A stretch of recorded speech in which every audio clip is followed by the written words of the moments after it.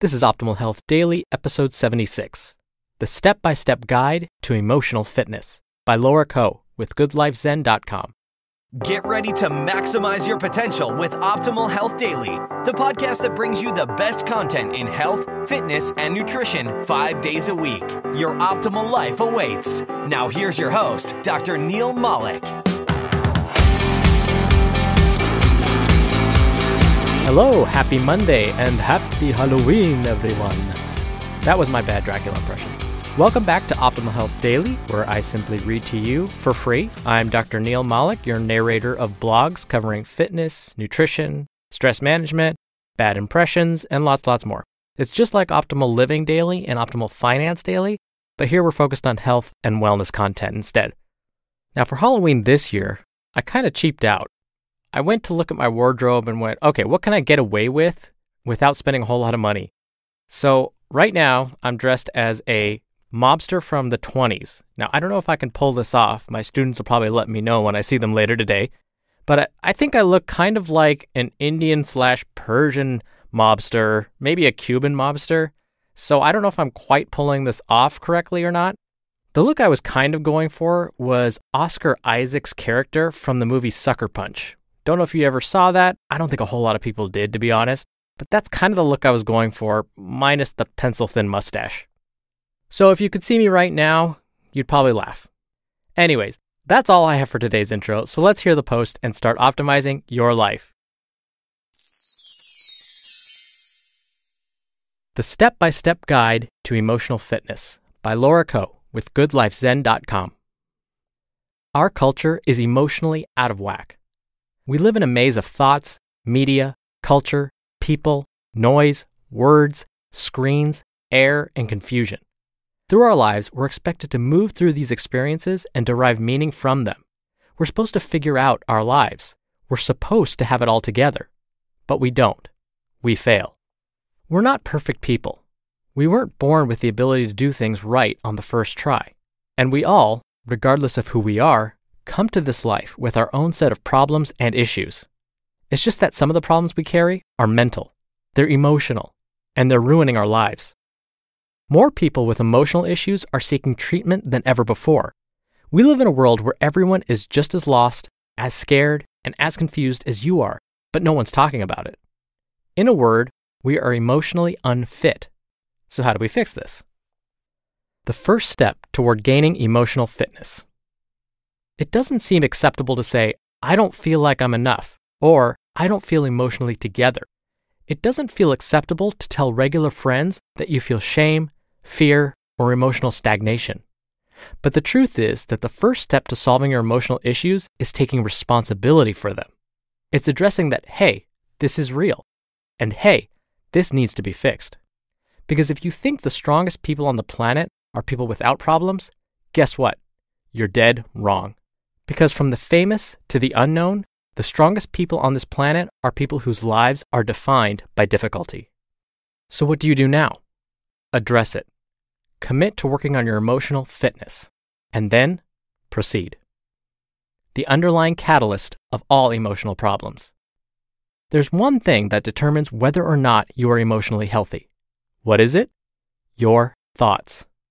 Any emotional health book that tells you not to watch your thoughts or even address them is lying to you. So what do? First, do a self-diagnosis. 1. What are your thoughts like? 2. What are the things you say to yourself? And 3.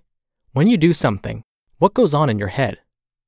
The root of solving your emotional problems is solving the issue of your reactions to everyday life, because life packs a punch. What matters is how you mentally handle those punches. How you handle the punches is how you handle your life. And these reactions all start as thoughts, whether immediate or drawn out. So look at them, play with them, and understand they can be changed. Your brain is a neural patterned network. Even if you're used to telling yourself you are not good enough, the brain has the neuroplasticity for you to actually go in, say something different, and create a positive thought loop.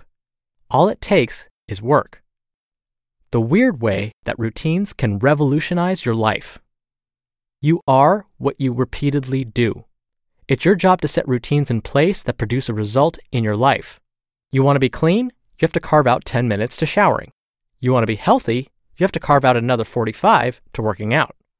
But what if we want to be emotionally fit? You have to carve out time for the routines that will help your specific issues. Ask yourself, do you have doubts holding you back? Take 10 minutes a day to write down those thoughts, the specific sentences that you're telling yourself, then formulate a rebuttal and logically figure out why those doubts are wrong. Now memorize the rebuttal, and when the doubt comes up, mentally bring back the logical argument against it. Do you feel unhappy with what you have? Take 10 minutes a day to write down what you're grateful for in the morning and start the day off right. Do you have a dream you want to go after? Write it down. Figure out all the barriers, including yourself, that are holding you back and think about how you can get past them. Is your mind unfocused and dizzy with negative thought loops? Meditate every day right after you wake up and focus on something you're grateful for. Action means routines, and routines keep you emotionally on point. As Charles Duhigg, author of The Power of Habit, says, quote, "Change might not be fast, and it isn't always easy, but with time and effort, almost any habit can be reshaped." The secret to figuring out the answers. Many of the solutions to our problems are simple, but alas, simple doesn't mean easy. When people say getting healthy is as easy as exercising 45 minutes, yet you don't have the motivation to work out, they're missing the point. The problem isn't, I don't know how to get healthy, it's, I don't know how to motivate myself to get healthy, which is a different problem you need to solve. Fix the right problems, fix your life. Commit to reading about these issues and commit to figuring out the answers. So what's the way forward? My entire life, from my teens into adulthood, I was emotionally screwed up. I started a multi-million-dollar company, but sold it in a heartbeat to be with my son. I partied my way through high school and sat confused in a desk chair in college as I tried to start a career in writing that didn't take off. Life is tough, but the great thing about life is that people smarter than you had the same problems you had. Everyone on this planet has dealt with getting fat, feeling unhappy, losing a loved one, not feeling enough, not feeling cool, not feeling part of the group, not feeling happy with their friends, not feeling loved, not feeling funny enough, not feeling stable enough, you name it. But the smartest people wrote it down and got after it. The framework to attack any emotional problem is simple. 1. Accept that you need to work on your emotional health. 2. Analyze your thoughts and ask questions about them. 3. Create routines every day where you work on your specific emotional battle. 4. Figure out what the real problems are and fix them. And 5. Read about research and apply the best advice. No one is saying it's easy, but is it worthwhile? Well, if we want to solve the cultural and systemic problems of our times, like a lack of emotional fitness, we have no other choice. You just listened to the post titled The Step-by-Step Guide to Emotional Fitness by Laura Coe with goodlifezen.com. And by the way, that was a guest author on goodlifezen.com. I really like that Laura emphasized writing everything down.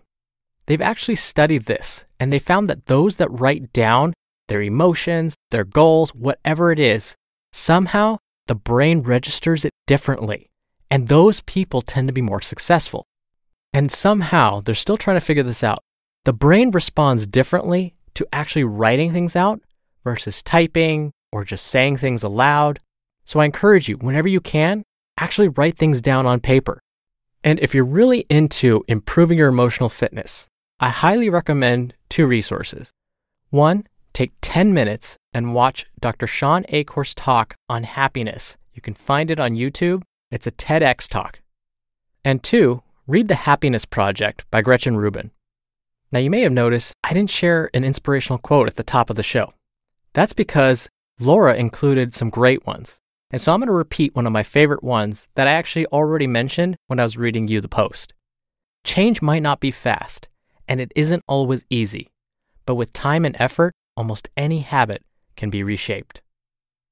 Now, if you've been listening to this podcast for a while, you'll know that we do book giveaways every month to random people on our mailing list, and we do it on the 1st of the month, which is tomorrow. So if you want to be entered into the raffle, You need to be part of our mailing list by tonight. You can join really quickly right now by texting the word Batman to the number 44222. Or you can enter your email address at our site, oldpodcast.com. Either way works just fine, and you'll be entered into the drawing at midnight tonight and every month, as long as you're on the mailing list. That's it for today. Have a safe and happy Halloween. Thank you so much for listening. It's okay to eat candy. I give you permission. Just don't go overboard. Tomorrow we'll be hearing a post from Ben Greenfield on getting a flat stomach. Perfect after eating all that Halloween candy. So stay tuned for that, where your optimal life awaits. Hello, Life Optimizer. This is Justin Malik, creator and producer of this show and Optimal Living Daily, the brother podcast of this one. Literally, I'm Dr. Neil's brother. If you like the format of this show, you'll love Optimal Living Daily too, where I also read to you from blogs, but cover other topics like personal development, finance, and minimalism from bloggers like Derek Sivers, The Minimalists, Zen Habits, and many more. So for more amazing content read to you for free, come subscribe to Optimal Living Daily too, and together we'll optimize your life. You've been listening to Optimal Health Daily. Be sure to hit the subscribe button to stay up to date on each new episode, and head to oldpodcast.com. That's oldpodcast.com for a free gift, as well as more actionable tips and resources to help you maximize your potential. Thanks for joining us, and remember, your optimal life awaits.